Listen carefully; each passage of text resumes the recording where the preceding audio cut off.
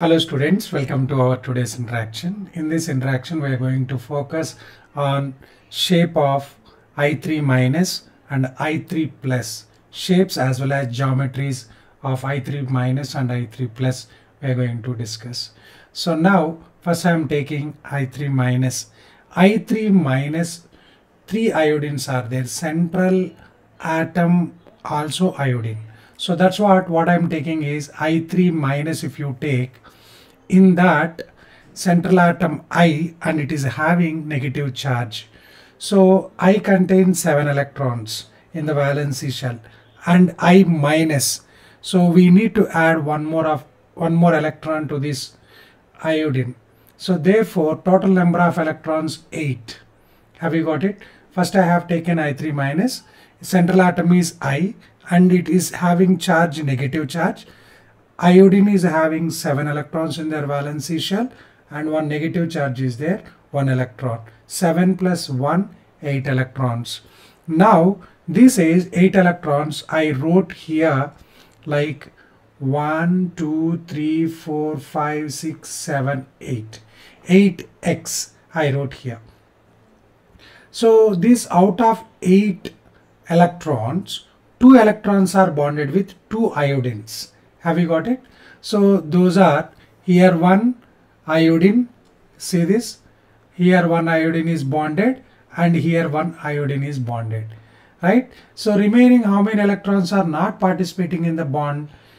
3 lone pair of electrons. This is 1, 2 and 3. Have you got it?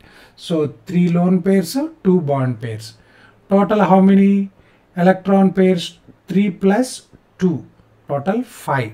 5 means what is the hybridization? sp3d. Okay, hybridization is what here? sp3d. Now coming to the geometry. If you want to explain the geometry of the given molecule, okay, geometry, you need to consider lone pairs also. Have you got it? So therefore then the geometry of the molecule will be trigonal bipyramidal, because I already told you we need to consider the lone pairs which are present on the central atom. 3 lone pairs are there, no? 1, 2, 3. 2 bond pairs, 1, 2. If you consider all, the geometry will be trigonal bipyramidal. Is it clear? Trigonal bipyramidal. But we need to talk about only shape. Shape means what? We should not consider lone pair, only bond pairs we have to consider. Now, without consideration of lone pair of electrons, only we need to consider bond pair. This is 1 and 2 bond pairs. So 2 bond pairs, here the shape we have to take it as like a linear. Have you got it or not? Shape is linear. Geometry is trigonal bipyramidal. Is it clear? We have to go for the I3 plus. So now hybridization, geometry, shape we will discuss. Here you see here I3 plus. So here in the I3 plus, what do we have to do? Just focus I3 plus. Central atom iodine, but here positive charge is there. Iodine will contain 7 electrons, you all know very well. But positive charge. Positive charge means we have to remove 1 electron. That means 7 minus 1, 6 electrons will be on the central atom. So here you see this, I wrote 6x. That means 6 electrons here. So 2 electrons are forming a bond.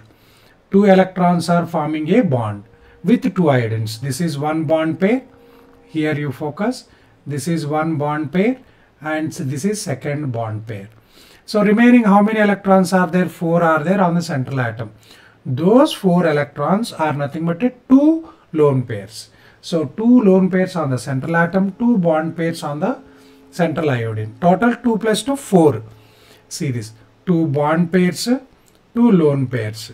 Total 2 plus 2, 4. 4 means what is the hybridization of the central atom in this molecule? sp3 hybridization. Now coming into the geometry of the I3 plus. You see this geometry if you take, I already told you we need to consider what? that lone pairs and bond pairs, both we have to consider. If you consider the lone pair and bond pair, you can see this here, this is 1 and this is 1, and here lone pairs 2, bond pairs 2, no. So now if you take bond pairs, here 1, this is one bond pair, you can take it, and this is one bond pair, one lone pair and second lone pair, total 4. What is the shape of, what is the geometry of this I3 plus? Here the geometry is tetrahedral. Have you got it? Is it clear? It is tetrahedral because 2 lone pairs, 2 bond pairs. Now coming to the shape. So in the shape we have to consider only bond pairs. Okay, how those bond pairs are arranged around the central atom, we need to think about it. So now if you take here shape of the I3 plus, it is a bent shape because central atom is having 2 lone pairs. Due to the repulsion, these bond pairs will bend like this. So I3 plus shape is bent shape. Is it clear? Have you got it? So any doubt, once you check, if you have doubt, ask me in the comment section. I will give you clarity. Thanks for watching. Bye bye.